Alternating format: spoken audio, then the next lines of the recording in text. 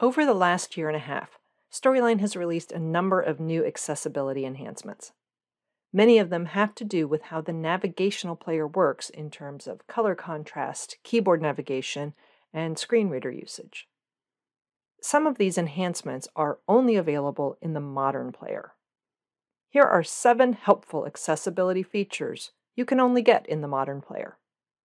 Number 1, light and dark focus colors. When learners use a keyboard instead of a mouse to navigate your course, a frame appears around the interactive object that's active at the time. So here I can tab through each of the buttons, and when I get to the one I want, I press spacebar or enter to activate it. In both players, you can indicate what color you want to use for the frame. That can be a difficult choice, though. For example, the default yellow frame works well on this dark slide, but not on this light slide. It's hard to find one color that can work with any design. In the modern player, you can now choose 2 focus colors that work together, showing at the same time, so they'll be visible on any design. By the way, one of the nice new features of the modern player is now you can select your own background color instead of just the default choices of black and white. But you cannot specify the color of the text. With the built-in black and white options, the text has adequate contrast, although that wasn't always true. So when you select your own background color, you'll get light text if you select a dark background and dark text if you select a light background. But if you're working in medium tones, there might not be enough contrast with either the dark or the light. Number 2, caption font size. When you add closed captioning to audio and video files, the classic player lets you adjust the size of the player font, which includes the size of the closed captions. But if you want larger captions, you have to make all player text bigger, which you might not want to. Now here, I've made it extra big so that you can tell really clearly what's happening. But in the modern player, you can separate the two. You can adjust the size of the player text in one field and the closed caption text in another. Now be sure to manage your slide layout carefully. You don't want the captions to cover important content, and the bigger your captions are, the more of the slide they'll cover up. Number 3, status icons. Up until recently, learners could only keep track of their progress in a course based on color coding. Unfortunately, that doesn't help learners who are colorblind or have issues with low contrast. And learners who use a screen reader to tell them what's happening in the course weren't able to access that status information at all. Now, this is still true in the classic player, but now the modern player uses icons. The current slide has a bar on the left side. Visited slides have a checkmark icon, and lock slides have a lock icon.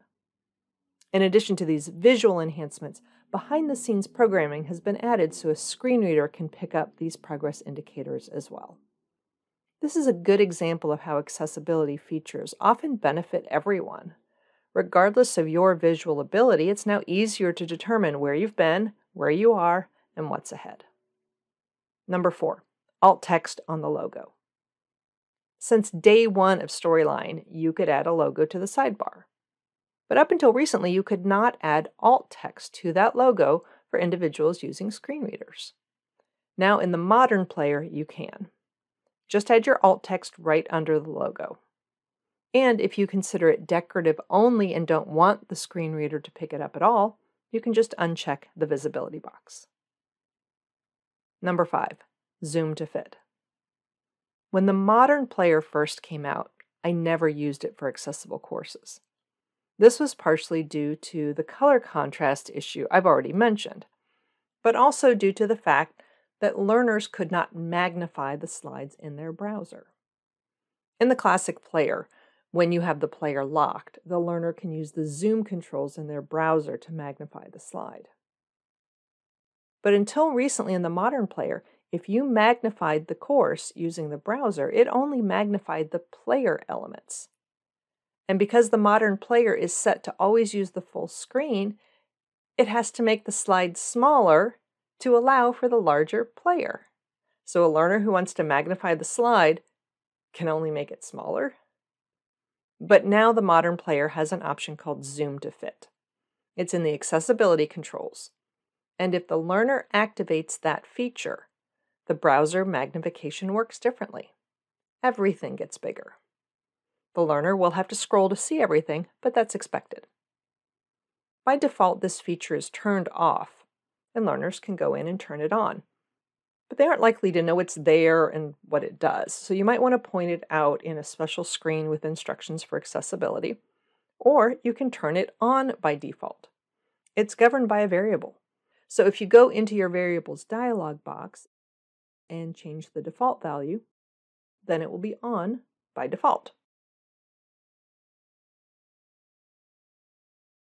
And any learner can still go into the accessibility settings and turn it off if they want. Number 6, Collapsible Sidebar. In general, learner choices are good for accessibility. When learners can adjust their environment to meet their needs, everybody wins. When you consider the neurodiversity of your learners, one learner might benefit from seeing the course flow and structure in the menu off to the side. To another learner, it's a significant distraction to always have it there. Now in the classic player, the sidebar is either on or off. The learner can't choose. Yes, you can put features like the menu and the transcript in the top bar instead, which does let the learner choose whether or not to show it. But somebody who wants to leave it up all the time can't if it's in the top bar. So in the modern player, you get the best of both worlds.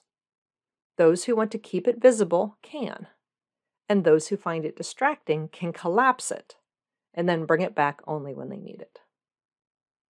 Number 7, Moveable Seekbar.